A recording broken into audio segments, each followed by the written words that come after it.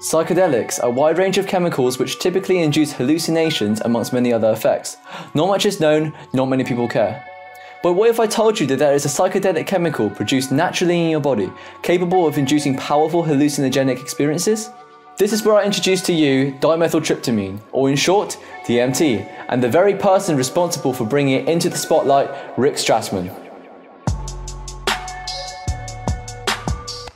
Strassman, born in LA, began his DMT research in 1990.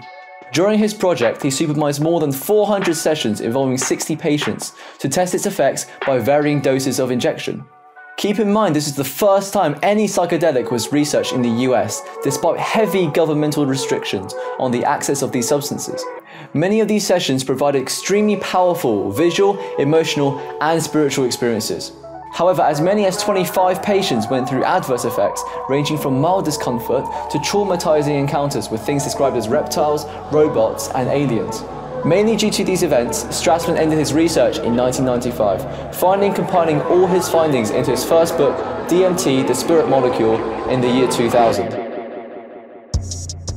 Nowadays, there is an ever-increasing interest in not only DMT, but all psychedelics, part of which is pushed by notable celebrities such as Joe Rogan and Mike Tyson.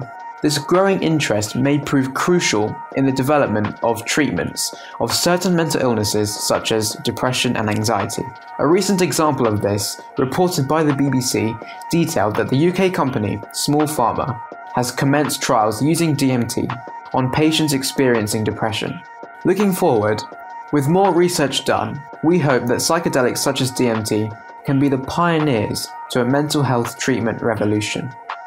Let's not forget the man who first drove all of this research forward, Rick Strassman.